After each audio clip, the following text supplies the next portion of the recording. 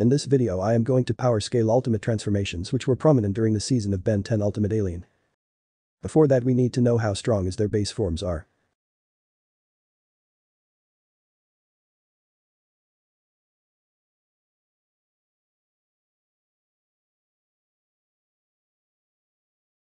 Big Chill is a humanoid, moth-like alien, whose 4 wings and 2 antennae-like wing folds can fold up into a poncho-esque robe with a hood, giving him the appearance of a phantom. Has the power of cryokinesis and capable of breathing a wind or beam that can reduce the temperature surrounding it to absolute zero. Big Chill can become intangible and pass through solid matter, can cause opponents to freeze by phasing through them if he chooses to. During the episode Dr. Animo or Devoid in this episode was gathering enough energy to essentially create a wormhole to our dimension.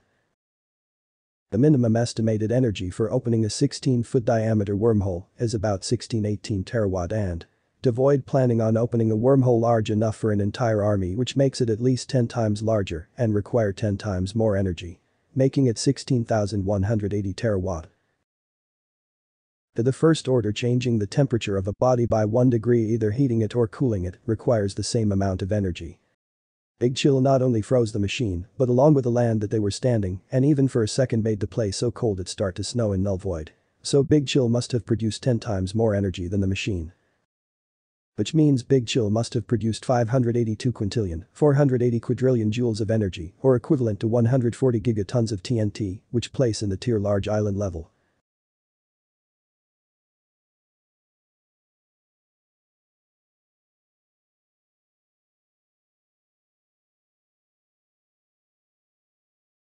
Swampfire and Big Chill are equals in terms of strength, which means Swampfire's attack potency is also 140 gigatons of TNT, or in the tier of large island level.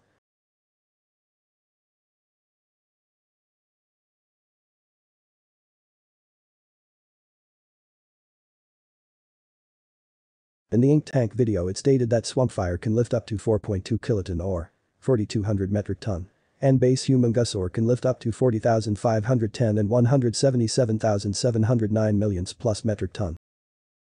Which means base Humungusaur is 10 times stronger than Swampfire. And this power gap is constant, so if either Swampfire or Big Chill able to perform better feats or get stronger, so does Humungusaur.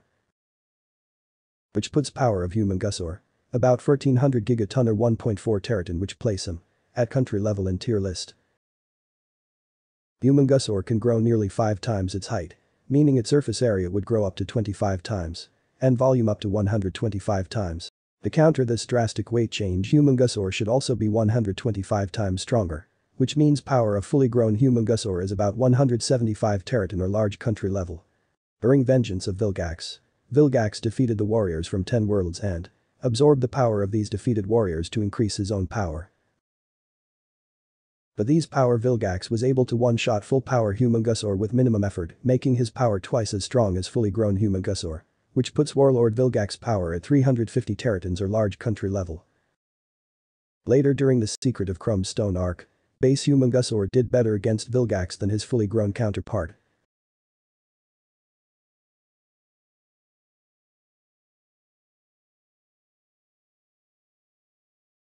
Later in the final battle part 2.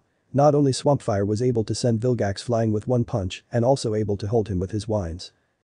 Even if you don't believe Swampfire is equal to Warlord Vilgax, this feat alone puts him in the same tier of power, or at least half of his strength, which means Swampfire power is at 175 teraton or large country level.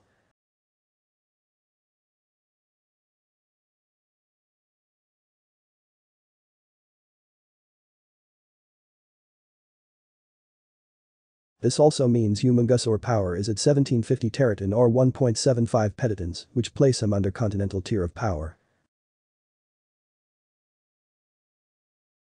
Now we can power scale ultimate transformation.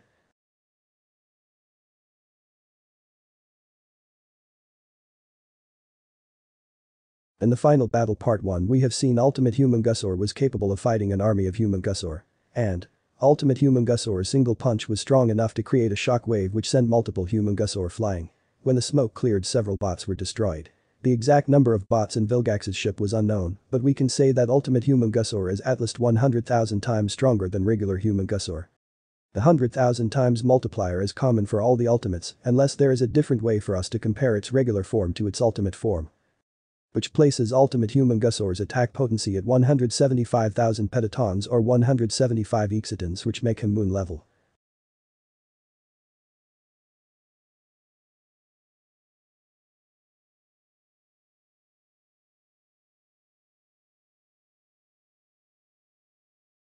Using the 100,000 multiplier, we can calculate the power of ultimate Swampfire is about 17.5 exitons or multi-continental level.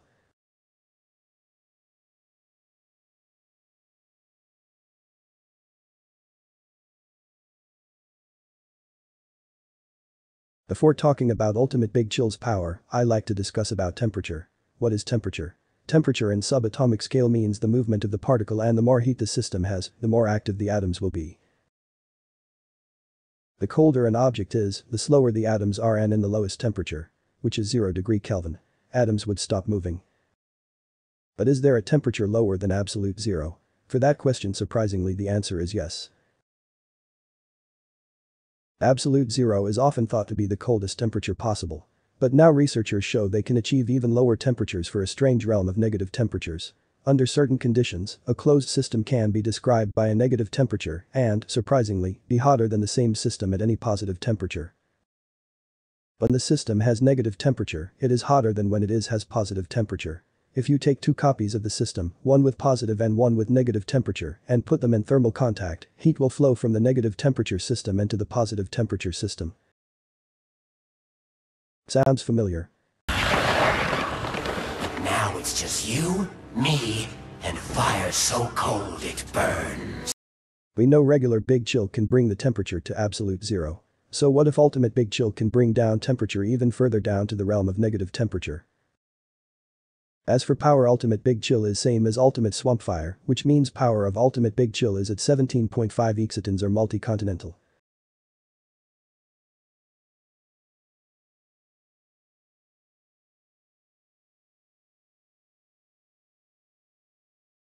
A regular spider monkey, I would say due to his small stature, he may be slightly weaker than both Swampfire and Big Chill, but able to make up with his high combat speed, but still I would scale him nearly 32% weaker than both, making his base power around 120 teraton.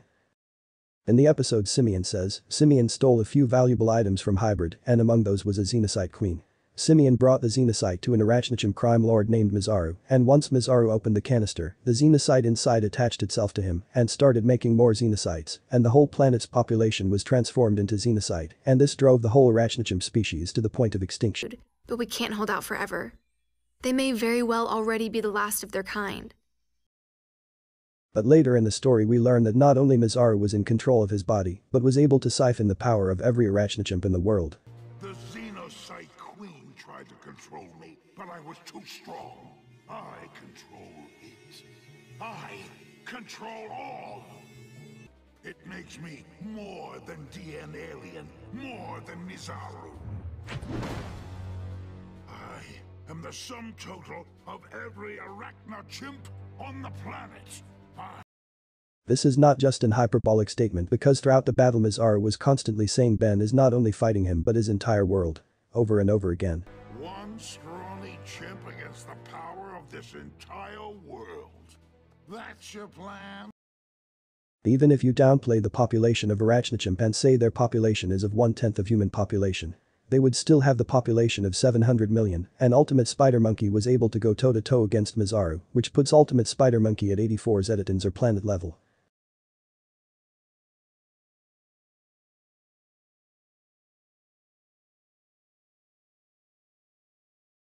Before we can scale Ultimate Echo Echo, first we need to scale these three characters first. Ultimate Kevin, Gwen and Sir. Sir George was wielding the sword Ascalon, which destroyed the homeworld of Incursians, which alone calculated to be dwarf star level. And Sir George was able to use the sword's full power to defeat Dagon, but when Dagon was able to control Gwen, Dagon claimed her to be the strongest in this dimension, meaning she scales above Sir George, which placed her power at 32.3 nenatons. Ultimate Kevin had fraction of all of Ben's active alien transformation powers, and even including some of the Ultimate Alien as well, and using this power, Ultimate Kevin defeated Gwen and was able to absorb at least 60% of her power before she could escape, which raises Ultimate Kevin power to 19.38 nenatons. And Ultimate Echo was able to nearly kill this Kevin with a Sonic Doom, making him Atlas 10 times more powerful, which raises ultimate Echo power to 193.8 ninetons or dwarf star level.